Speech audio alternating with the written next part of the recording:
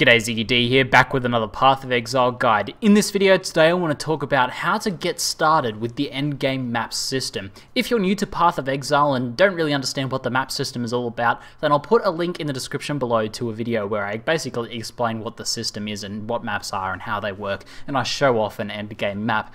But in this video I want to talk about building your base, building up that initial stockpile of 66 maps, and then starting your progression throughout the maps system, because I think the start is pretty important, and I've learned from my mistakes what is the correct and incorrect way to go about getting started with the map system.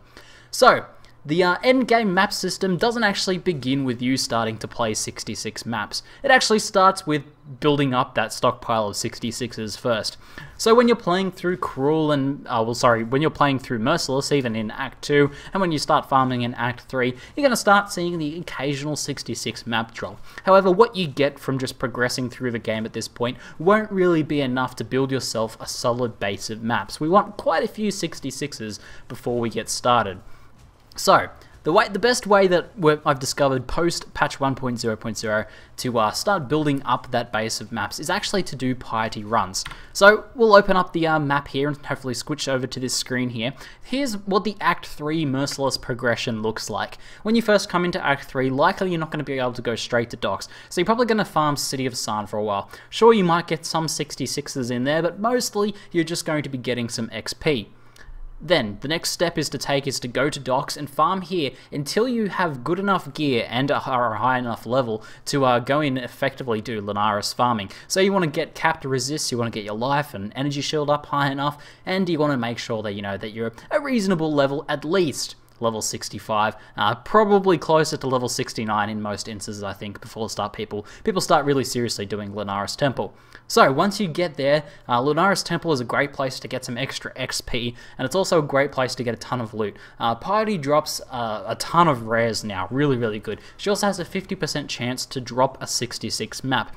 You join up with either a Lunaris farming group, or you just do Lunaris runs by yourself, getting a lot of XP and loot in the process, and this is a good way to get yourself geared up for maps as well.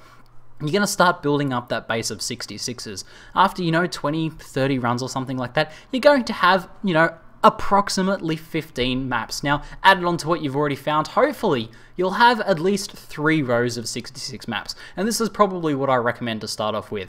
Now, let's talk about the idea of building the base. Building your base of maps is about giving yourself enough 67s and enough 68s to start getting into the level 70 maps. So what happens in a map is if you're playing a level 66 map and you kill a rare mob, it has a chance of dropping a 68 map. It's pretty low chance, but it is a chance. As you can see, I've got a number here of 67 maps here, and I've got a number of 68 maps that I've been doing here. What I'm actually doing currently in the game in Nemesis is rebuilding my map base. I got a little bit greedy before, and I didn't quite do it what I think is the correct way.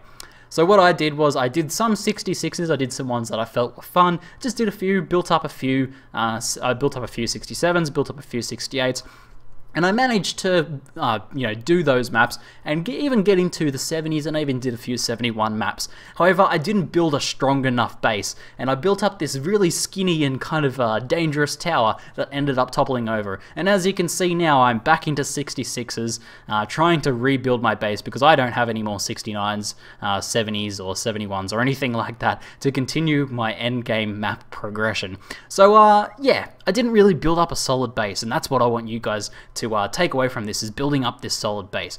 So, how do we do this? Firstly, we make sure we've got at least 3 rows of 66s. Then what we're going to do is we're just going to do 66s back to back. Level 66 maps are crap experience. They're also crap loot. They're pretty much not good. They're kind of fun to run. They're not particularly dangerous for the most part, but they're just not very good loot or XP. So you want to make sure you're running them when you're getting the maximum possible loot and XP benefits to your character from them possible, and that's when you're not too high a level.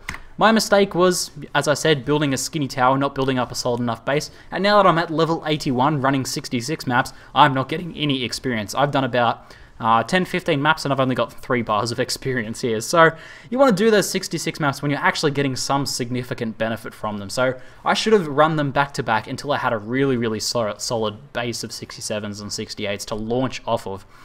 So yeah, maybe when I had 2 rows of 67s and at least 1 full row of 68, I could have considered moving forwards. But I've learned my lesson. I'm back to doing the 66s now and trying to build up that base, trying to get those 68 maps so I can start catapulting myself forward into the 70s and hopefully keeping that map RNG going and progressing through the endgame map system. It's tricky, but if you spend enough time doing all of those 66s back to back when you're getting the most benefit from it, you're going to be able to do okay. So to close things off, let's actually roll some maps. Now, I like to do all of the same type of map back to back. As you can see, I rolled a bunch of dried lakes here, and these are the ones I'm going to do next. I like to stick to the outdoorsy ones first. They're usually a bit faster and easier to run, so dried lakes is really nice. Tropical island's really nice. Dungeon isn't very good.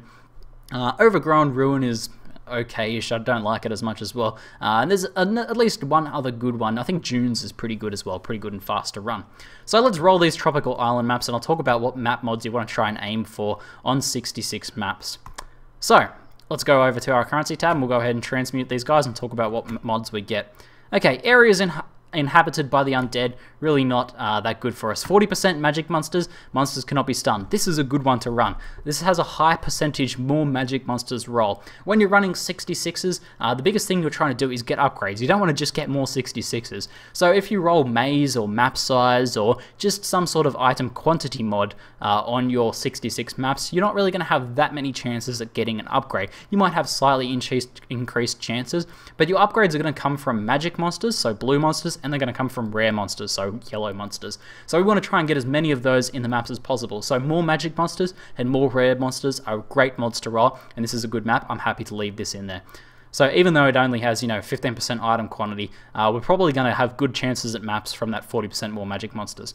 Let's see what else we have. 75 monster cold resist, that isn't actually too bad for me since I deal fire damage. Players are cursed with Enfeeble, that's terrible. We don't want to spend forever running 66 maps, and Enfeeble slows you down by a ton, at least 25%. So we're going to reroll that. Minus max resist, reflect damage, that has a high item quantity, we could probably run that. If you get an over 40 item quantity, then it's probably worth running. The really important thing for maps also is to not spend too much currency on them. I've already spent 1 alteration, 1 transmute on that, and it's a decent roll, very high item quantity, so I'm probably just going to stick with that and hope we get some good map drops. Reflect physical damage, we could probably augment this and see what else we get. Minus max resist. That's a pretty bad one. I'm going to see if I can get a better one here. Chain's okay to run. Generally not too dangerous. Vulnerability is pretty risky. I'm not a big fan of running vulnerability. I've had some pretty bad ones with that. Here we go. Here's a more magic monsters roll. We'll augment that. Reflect physical's fine. Cool, so there's 3 good ones. What else have we got here? Inhabited by skeletons is not going to help us at all, and in fact skeletons take forever to destroy because they often spawn with necros. Inhabited by bandits and chaos damage. This is a really cheap map. We've only spent 1 currency item on it so far, and it isn't very hard, so it'll be a quick run. We can probably run that. So we've got some magic ones in there. It'd be nice to roll some rare mods or some rare mobs or something like that. But these are all, reasonably high item quantity or very fast. This was a very fast one to run, or it has more magic monsters. 66s are super disposable, so don't feel bad about quickly running through them, because you're more than likely going to get more 66s from your 66 maps or from your higher level maps as well. So don't feel bad about throwing them away. However, just as a tip moving forwards, as we start doing our 67s and 68s, that's when we want to start really carefully thinking about what we're rolling on our maps to try and progress forwards, trying to get more of those magical monsters, trying to maze them, trying to increase their size, trying to get really good mods on them and investing a bit more into them so we can keep things rolling along.